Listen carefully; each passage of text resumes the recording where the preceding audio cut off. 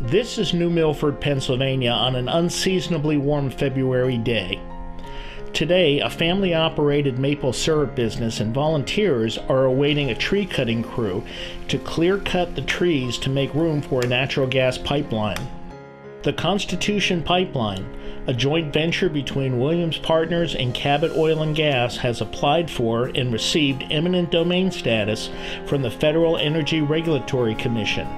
This means that the companies can take the land against the owner's will, and that is exactly what's happening here. The Holleran family will receive some settlement determined by a judge at a later date, but they'd rather keep the land the way it is today, a working and productive maple syrup operation. My name is Megan Holleran. Our family business is North Hartford Maple, and I'm a field technician, tree tapper, and I make the candy. The Constitution Pipeline is a 124-mile natural gas pipeline. It's being built by Cabot and Williams. It's running from near the Montrose area in Pennsylvania to near Albany, New York. The tree cutting for this pipeline will render the remaining maple trees here and the sugar bush that we presently have useless.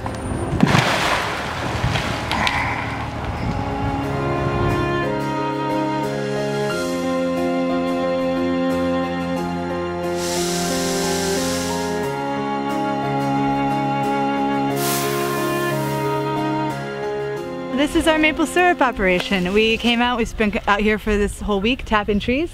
This is one of our lines. I've got probably 6 or 7 taps on this line, 6 or 7 different trees tapped. Each of those will produce about a quart of syrup a year.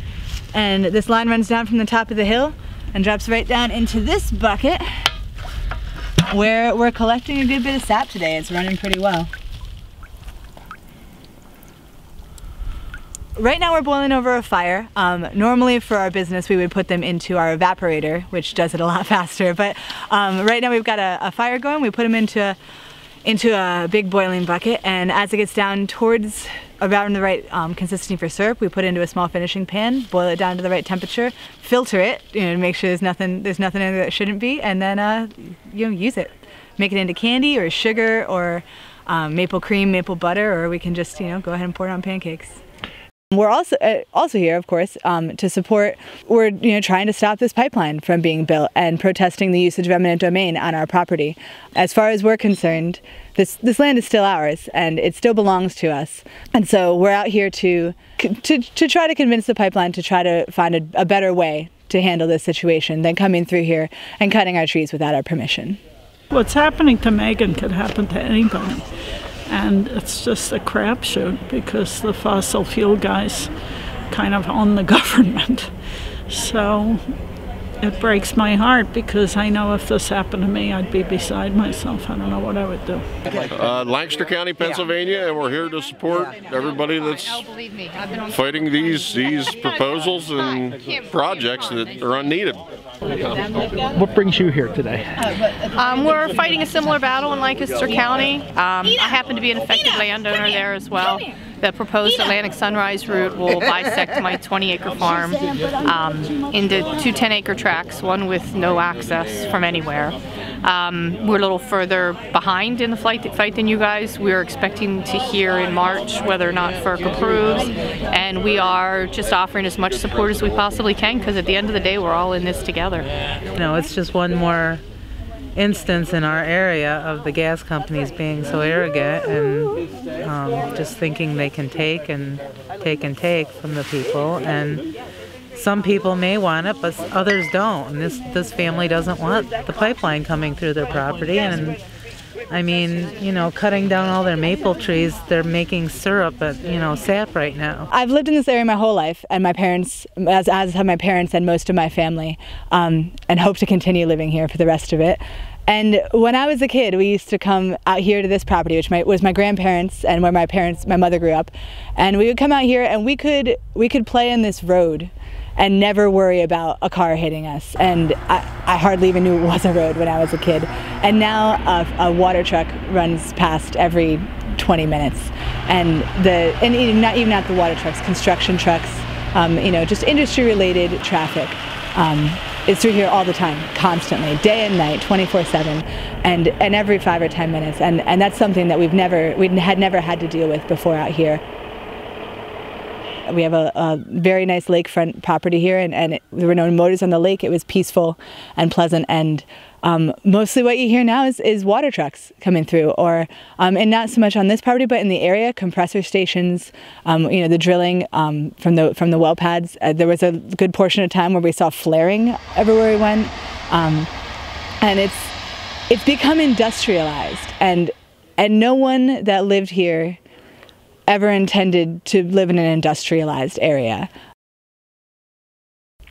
It's completely changed, and you can see the effects of it in everything, in just the number of well pads, access roads that are bigger than any driveway or road that we'd ever seen before, pipelines crisscrossing everywhere, gathering lines, pipelines, connecting lines, just everywhere, and and the increase in traffic, the increase in people.